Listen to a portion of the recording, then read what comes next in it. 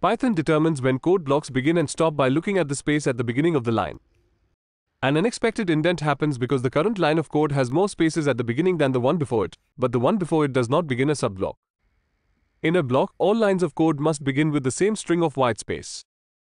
While there is no quick fix to this problem, one thing that you need to keep in mind while trying to find a solution for the indentation error is the fact that you have to go through each line individually and find out which one contains the error.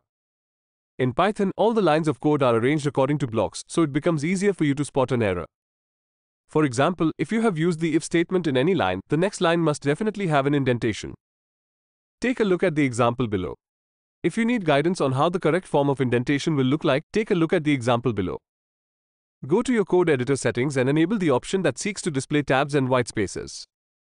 With this feature enabled, you will see single small dots, where each dot represents a tab white space. If you notice a drop is missing where it shouldn't be, then that line probably has an indentation error.